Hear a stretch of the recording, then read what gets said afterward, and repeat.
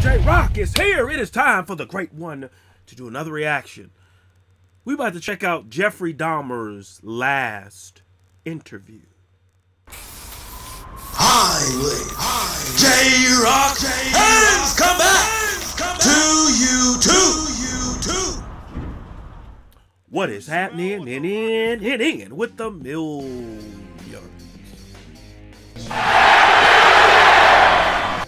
And millions of J-Rocc's fans from all over the world. J-Rocc is here. And as you all know, Netflix just released their own series of Jeffrey Dahmer. All right? Those of you who don't know who Jeffrey Dahmer is, Jeffrey Dahmer is notorious for the guy who killed and ate people. Yeah, that was his forte. All right? There's been a lot of reenactments, movies, and different type of shows put together to all, you know, talk about Jeffrey Dahmer and what he did. All right, Netflix, I saw it, I watched it from start to finish. Thought they did a good job, as they always did. Really, the guy that played Jeffrey Dahmer really made you believe that something was terribly wrong with Jeffrey Dahmer. He is by far one of the biggest pieces of trailer park trash to ever walk God's green earth. Bruh man had a broken home. Now, I'm not excusing his actions. A lot of people come from broken home. You ain't eating folks, right? A lot of kids have parents who go through divorce. A lot of kids have parents who fight. And you can understand some dysfunction to an extent. But when you start killing people and dissecting people and eating people, like no, bro. There's no excuse for that. That is evil to the nth degree. All right.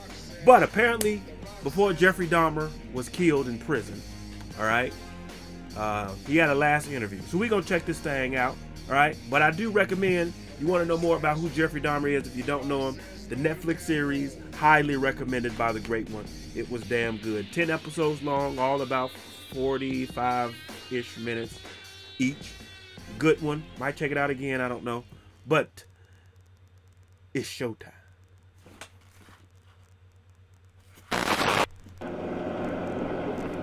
On the night of July 22nd, 1991, Milwaukee police finally maximum volume that Jeffrey Dahmer had been desperately hiding for many years. Acting on a tip from a young gay man who escaped from Dahmer's apartment, police searched number 213 and found a chamber of unimaginable horrors. Human heads and a heart wrapped and bagged in the freezer. Hands and feet at the bottom of his soup kettle. Skulls tucked away in a file cabinet. And this blue barrel stuffed with dismembered torsos soaking in acid.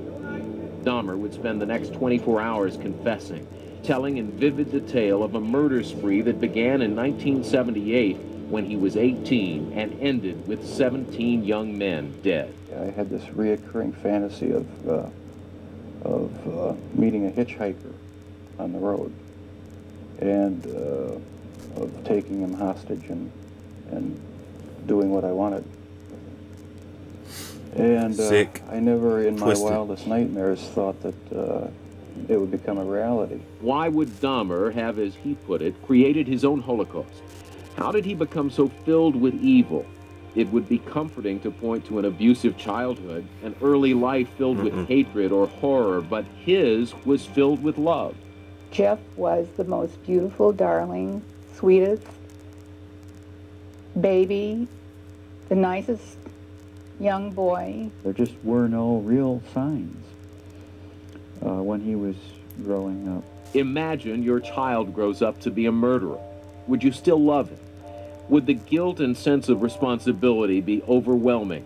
Yeah, you still love him, but like, bro, I can't ride with you on this stuff. To understand what might have gone you got to wrong face with the consequences child. on this one. His father's search for an explanation led him to look inward, even to write a book simply titled A Father's Story. Yeah. But his search may be in vain, because even the experts and profilers who've studied serial killers are baffled by why they do it. There doesn't seem to be any indication in any of the serial murderers that something external makes them want to kill. It's as if something is thrown, a switch is thrown, and they begin on the pattern of what their pattern will be. Maybe all we can do is what Lionel Dahmer did. Look back and try to see what went wrong. As a young child at the beach with his parents, Jeffrey Dahmer discovered a dead crab. He examined it with a child's curiosity, but later the curiosity grew into something unthinkable. All I know is that I wanted to see what the insides of these animals looked like. There may have been some violence involved, some underlying subconscious feelings of violence. It was a compulsion. It became a compulsion. Jeffrey Dahmer got bigger, and so did his compulsion to look at the insides of living things. He began to kill them, satisfying powerful urges that he didn't understand. In 9th grade, in biology class, we had the usual dissection of fetal pigs. Yeah, I saw that. And I took the remains of that home and kept the skeleton of it. And I just started branching out. Dogs, cats. I suppose it could have turned into a normal hobby like taxidermy, but it didn't. It veered off into this.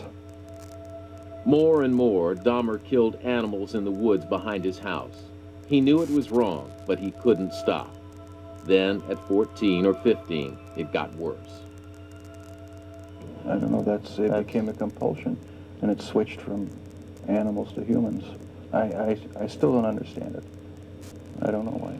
If your fantasy life as a teenager includes You're killing, sick, that's what it who is. do you tell? From about 15 years on up, a great deal of my thoughts were basically unshareable with anyone. So I just closed myself off and just put on a mask of normalcy. As Jeffrey Dahmer entered adolescence, his secrets multiplied. He began to feel attracted to other young men. It was not an issue he could talk to his father about, but Jeffrey knew he was gay. Started having obsessive thoughts of violence intermingled with sex. And it just got worse and worse. I didn't know how to tell anyone about it, so I didn't. And just as Jeffrey was becoming aware of his internal violent sexual urges, his external life began to unravel. His parents' marriage, which had been rocky throughout his childhood, finally ended. He found himself alone more and more. And then one night, while his mother was away on a trip and his father newly moved into a motel down the street, a fantasy Jeffrey had been having for years came true, and the killing began. I found out that they showed this in the Netflix series where his mom moved, took his younger brother with her. Dad, I don't know where he was, but they left him alone by himself in the house for like 3 months. By himself. No food, no nothing. By himself. Now, I don't know whether damn Child Protective Service, well, he was an adult. I think he was 17 or 18 by that point, but still, like, you don't do that. That's just, no, you can't go, you don't check on your child for 3 months. 18 years old, driving home, I saw this hitchhiker about a mile from my house. Yeah. And he caught my eye. I drove past him, thought to myself, should I stop and pick him up or should I just keep on going? I wish I just kept on going, but I didn't. Turned around, picked him up, and that's when the nightmare became a reality. It just seemed so bizarre to me that this obsession that I had been thinking about and wanting, just all the parts are there, and they make it possible to make it happen. Just at the time when it could happen, when there's nobody at the house for 2 weeks. After the first time he murdered, Dahmer says that he tried to get control of himself, and for 6 years he did not kill again. In 1984, he found himself living in Milwaukee, frequenting gay bars, when the violent sexual urges overcame him again. I met this guy at one of the bars, downtown Milwaukee bars. We went back to the hotel, just planning on getting drunk. I had put some sleeping pills in his drink to render him unconscious, and was just going to spend the night with him. When I woke up in the morning, my forearms were bruised, and his chest was bruised, and blood was coming out of his mouth. He was hanging over the side of the bed. This type of behavior and the urge that develops, it's triggered. It doesn't go in cycles. It may be a place that he's in that reminds him of something. It may be something that he hears. It may be a certain season. It may just be a color. It's intimately connected with memory and previous experiences and something that goes on at an unconscious level. Whatever it was, it came over Dahmer almost like a dream. I have no memory of beating him to death, but I must have. Yeah, I saw that. And that's but when it all started again. He was drugged too. I had no intention of hurting him at all. How could Dahmer not remember? It's hard for a normal person to imagine, but Dr. Helen Morrison believes that the brain functioning of serial murderers is unique. Part of his mind is split off. Again, we have this piece of this puzzle that's somewhere that doesn't connect with the thinking part or the logical part. It's not far removed from those of us who drive every day and we drive the same route and we don't know how we got from point A to point B. We know we did it, but it doesn't enter our consciousness. Unlike other serial killers who seem to actually derive satisfaction from the killing, Jeffrey Dahmer says he did not. His motivation, his objective was sexual.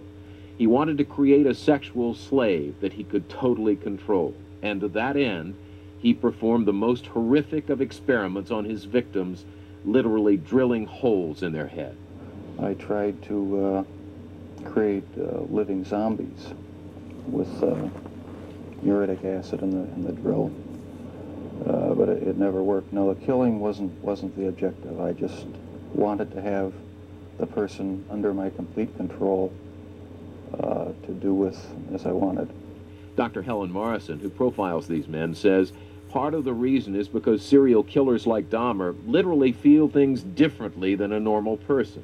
To the serial murderer, it's very similar to the young child who may pull the legs off of a daddy long legs or a fly to see what happens. There is no humanity there. It's just, oh, this is a very interesting thing.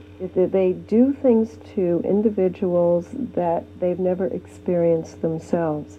They want to see pain, or they want to see fear, or they want to see agony. And with Dahmer, that experimenting included what had to be the most shocking part of this case. He sometimes ate his victims. An idea abhorrent to anyone with even vaguely human sensibilities. And yet, here again, Dr. Morrison says that, in fact, Dahmer's behavior makes a peculiar kind of psychological sense. Jeffrey Dahmer was not the only individual who was a cannibal or bit his victims or used teeth as a weapon. If you remember about infancy, if we go purely psychologically, the only way an infant interacts with his world around him is through touch, feel, and teeth. And this is a way no infant eat nobody. Their world with their mouths. That's what they use. That's how they relate to the world. And what is evident in all of the serial murderers is this trait of very oral, or mouthing, or biting, or eating, ingesting, which is highly infantile, but it seems to be a way in which they can be with their victim. It made me feel like they were a permanent part of me.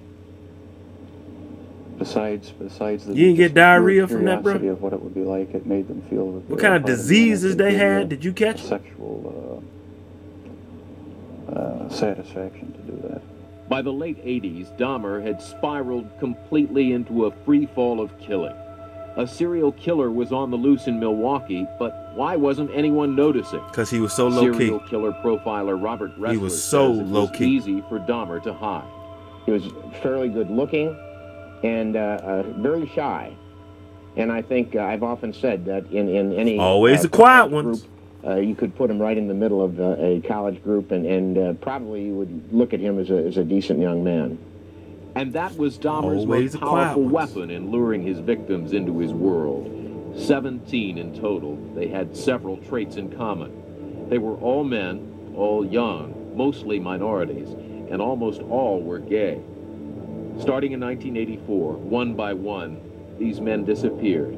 But nobody in Milwaukee had any idea that a serial killer was on the loose. Annie Schwartz is a crime reporter for the Waukesha Freeman newspaper in Milwaukee. It was very much business as usual before Jeffrey Dahmer was caught. Because of the nature of the victims, the kinds of people that he chose, they were people that for the most part weren't missed by their families. They were often people who were tossed aside by their families because they were gay or they had had problems with the police. He chose his victims very carefully. He chose people that wouldn't be missed. If families were not missing the victims, Jeffrey Dahmer's family was missing clues that something was terribly wrong. There were close calls, like this one with his father, Lionel. I had a box in my I saw this. bedroom closet, and it contained the mummified head and genitals of a young man I met in one of the bars down in Milwaukee. And it was a locked metal box. He got from his grandmother. My dad one week came to visit and happened to see it and wondering what was in it. He didn't know. Nobody knew.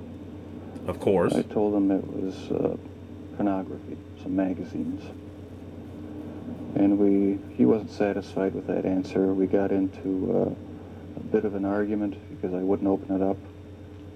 He took the locked box down to the basement and was about to smash it open. I came back in the house. We reconciled.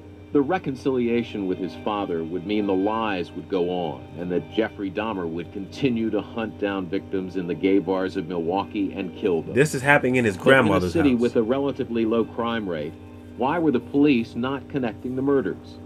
Dahmer's seeming normality helped him hide his reign of terror. People like Dahmer can get away with this easier because law enforcement does not recognize him for what he is. They're looking for somebody who's dragging their knuckles on the pavement and baying at the moon with hair in their face. They're not looking for Mr. Nice Guy, the quiet young man living in the neighborhood. But there may have been something more to why the murders went unnoticed. Okay, hi, this ticked me off so bad. He is butt naked, he has been beaten up, he's very bruised up, he can't stand, he's study fall out, he is butt naked, he has no clothes on, he was really hurt. And I ain't got no corner on him, I just seen him, and he needs some help. Where is he at? On 25th and State, the corner of 25th and State. He's just on the corner of the street? Yeah, he in the middle of the street, he fell out, we trying to help him, some people trying to help him. Okay, and he's unconscious right now? He getting him up, he is bruised up, somebody must have jumped on him and stripped him or whatever. The call is about this young man, Conorack Synthesis phone. The voice is that of a neighbor, Glenda Cleveland, who spotted the young man trying to escape Jeffrey Dahmer's apartment. Dahmer had already tried to perform his crude sex zombie experiment on the 14-year-old, drilling a hole in his head and pouring in acid. Drugged, bleeding, dazed, the young man had somehow managed to get away from Dahmer and yell for help. The police did come. Jeffrey Dahmer told the police that Synthesis phone was his 19-year-old lover, with whom he'd been quarreling. And he believed. The police went into Dahmer's apartment, saw nothing amiss, and returned the boy. The police then radioed back to the station, joking about what they had seen. The intoxicated Asian naked male was returned to his sober boyfriend. My partner's going to get deloused at the station. A month later, when Jeffrey Dahmer was arrested, he admitted to killing Synthesis phone shortly after police left.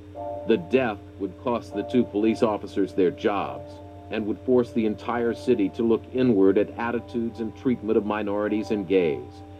There would be candlelight vigils and city-decreed days of healing, but Jeffrey Dahmer would leave a black mark on Milwaukee. The place where Dahmer's apartment building stood was raised and put a playground in. Raised all kinds of money from the community, and no one in the community wanted to use this playground because they said it was the devil's playground. I think that the city of Milwaukee, at the end of the Jeffrey Dahmer case, was left with the unfortunate realization that it can happen here. It being whatever horrific thing that you see on the news that you think happens in other places and to other people.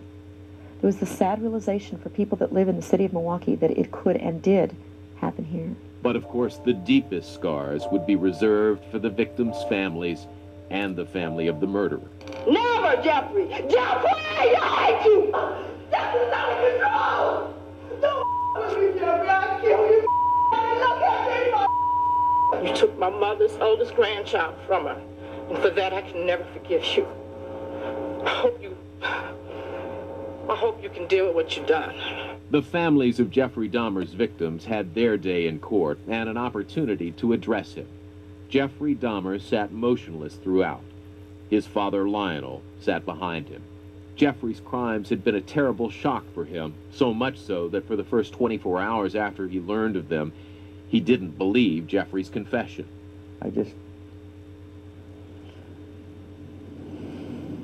How can you see your son who's been riding a tricycle and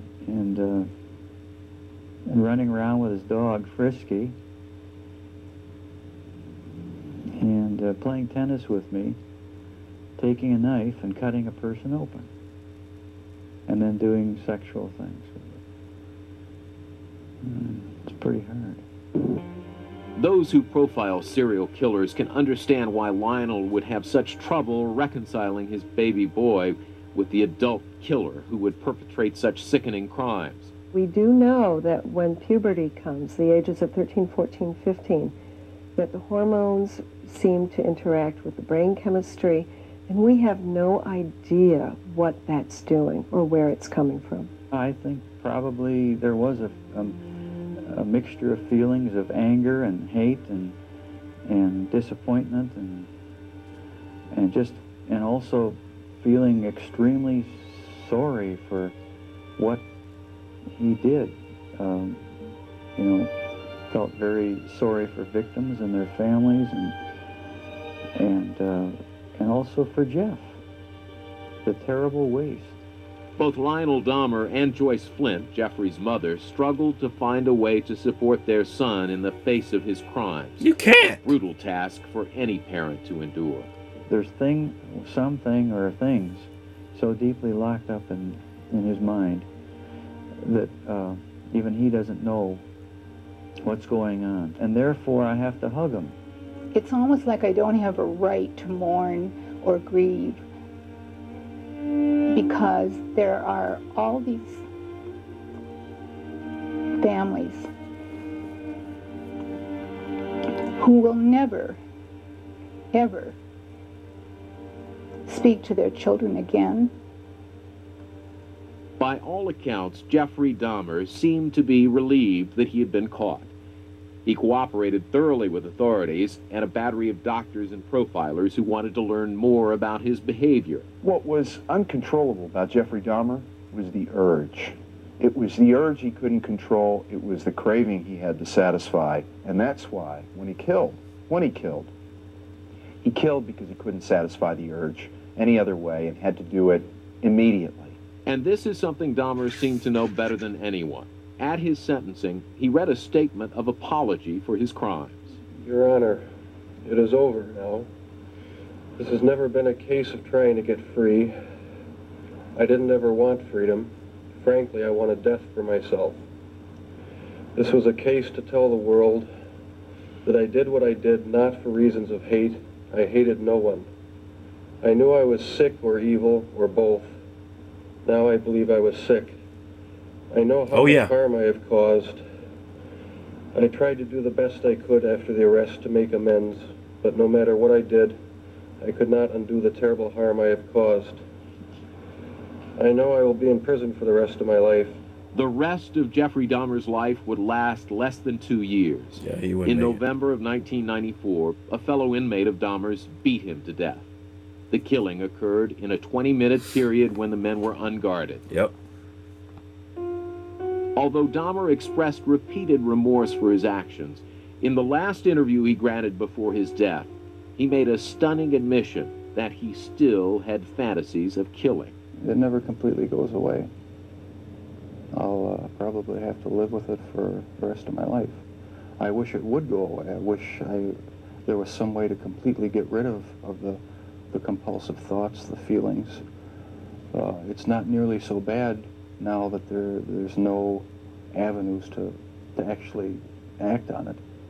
But no, it never seems to go completely away. J-Rocc says this sicko, this jabroni Rudy Poo, candy ass, piece of trailer park trash. No rhyme intended on that line.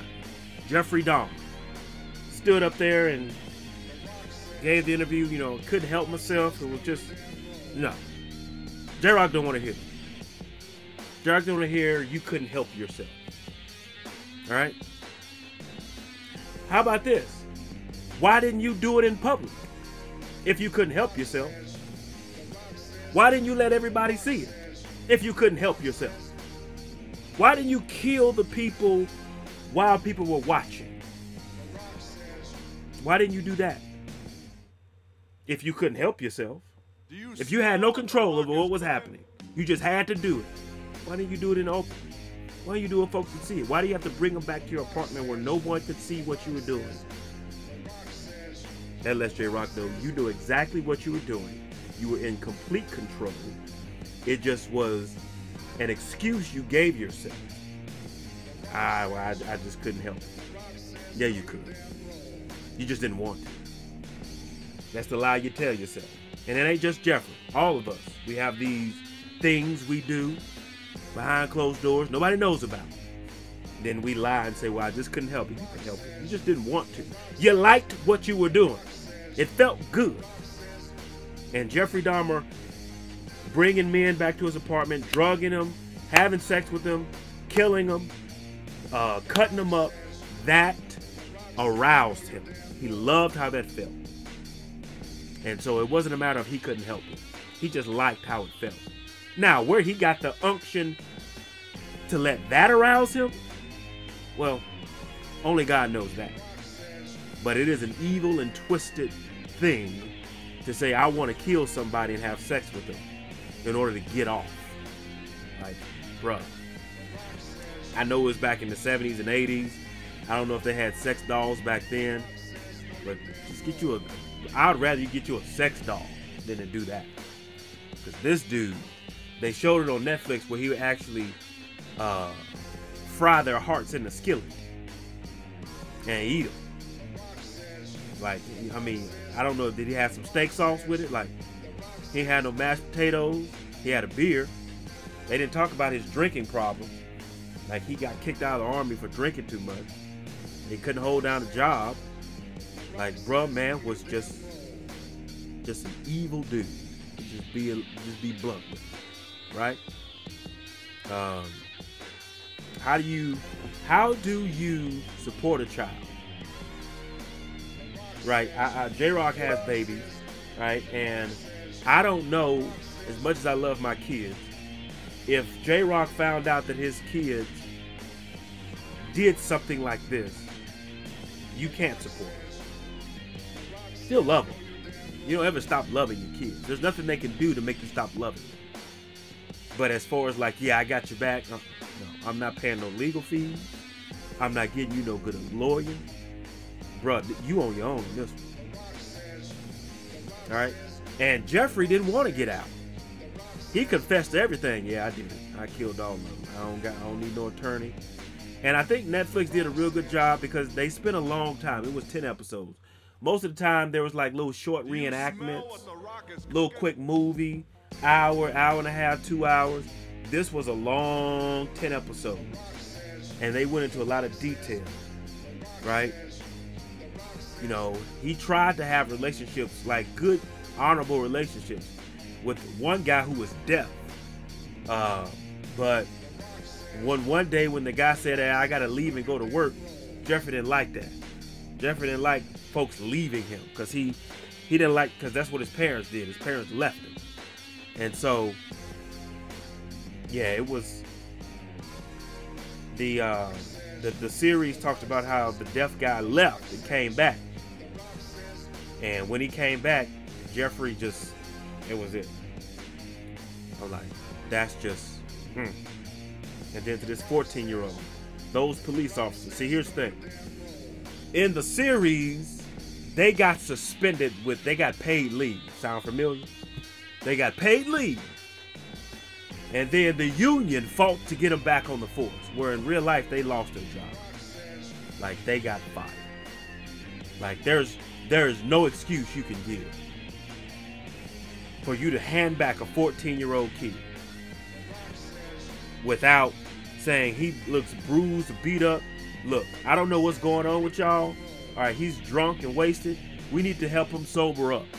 We need to get him into the hospital. He's butt naked. Something about this just seems off. All right, just off. And you have neighbors telling you something is off. Now, you're supposed to be the police. This is supposed to be your job to protect and serve. Nothing about this seems off to you. So it's like, look, this your lover? Okay, here's what we're going to do. We're going to take him to the hospital. We're going to get him sober up. We're going to make sure that he's okay. And if he tells us y'all together, hey, no harm done. We apologize. But something about this just seems off. They did none of that. They're like, all right, well, go ahead back. Y'all do your thing. And then they laughed about it. Man, you don't get to be a security guard, let alone a police officer. Like, you don't get to protect nothing. Right? Nothing. I'm not saying you can't work and earn an honest living, but I'd be damned if you're going to be in any form of enforcement ever again. But I might do some more Jeffrey Dahmer videos. Y'all let me know what you think about this. Give me your thoughts on Jeffrey Dahmer and everything that happened, all right? Post your comments down below. Let J-Rocc know what you thought of his reaction to this video. No rhyme intended on that line. If you enjoyed the Great One's reaction, hit that like button, subscribe, and share. Make sure that you hit that bell so you can be notified when it is time to be electrified. Thank you for joining J-Rocc. Stay tuned for my next video. Mamba, Gigi, and Wakanda forever. If you smell what J-Rocc is cooking.